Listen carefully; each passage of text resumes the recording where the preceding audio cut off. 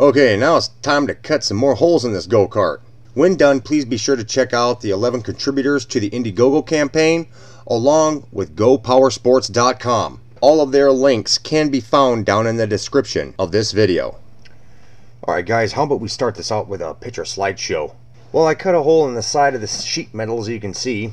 We'll get more into that in a little bit, but I had to build a little frame around it. If you look closely, you can see that the framing around the hole is made out of angle iron and one piece of flat stock. The flat stock is in back of it, and welded upright, and the two pieces of angle iron are both going in the same direction, going upwards of the machine.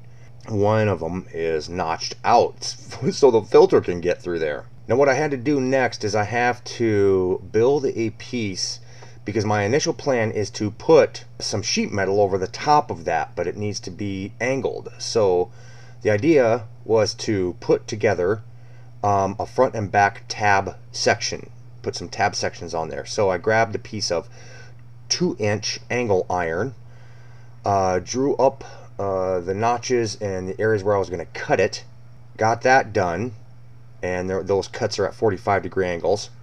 Then I took a piece of 1-inch by 1-inch angle iron and welded that onto the back, so that way the sheet metal could be level. Then I had to get the sheet metal. Took this piece right here, and if you look closely, it's not even. One side is longer than the other, and we'll get to that in a second. I think I'll leave those little metal tabs because those are acting as washers. So maybe I'll do that, leave them on there like that. And then the final piece is this. So let's get into the video. Well, that right there is my cutout for the air filter. And you can see I already got the holes, all drilled in it. And let me show you how this is gonna work, alright? This is a little goofy, but okay. Now I have to take the air filter, put it on here, and make it so that way the air filter is going up. Now, what I had to do is I kind of had to modify this air filter, and I had to cut off some of it, like a 1/2 inch of it, so that way the air filter wouldn't stick out too far. So let me put it on. Now remember, this is my other engine. This isn't the other one, the GoPowersports engine. So now I'm going to put this on here, rotate it up. You'll probably see a moth or two flying in front of the screen. Alright, now, tilt this sideways, slide it in here. Alright, now, line up the bolts. Sorry if I block the camera, guys, but I do it. Okay. Now, that's how the filter sticks out. So, now, with this awesome apparatus thingy-mabobber that I built, and grab another bolt. There we go. Stick a bolt down here in the bottom. This bolt I welded in there just because the hole was drilled too close to the side, and after I welded this piece in here, I couldn't get my socket in there, so I just welded the bolt in there. So, and there we go. Now, come on, where are my other bolts at? Now, stick those in there. Now, the problem with assembling this thing is that I'll have to, well, I might be able to get it in there if I take it apart.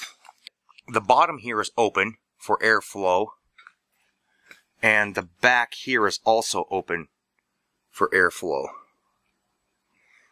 So let me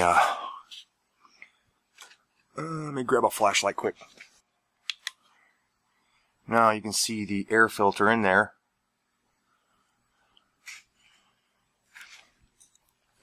I don't think I'll be restricting too much airflow with this thing, because air will also be able to get in from the inside too. I'll be painting the frame.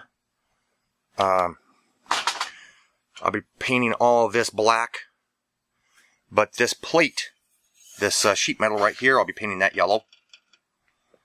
And then maybe these tabs black. These tabs are just on there. I don't know if they're going to be temporary, but I like them, so maybe I'll leave them.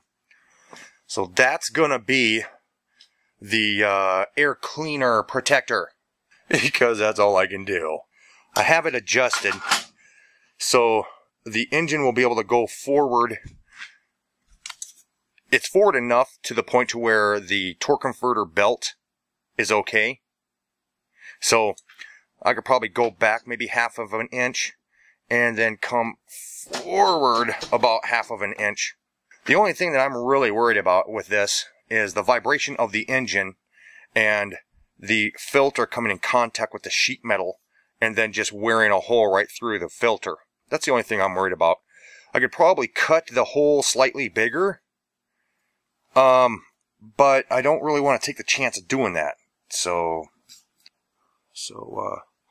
I can't really come back this way too much further.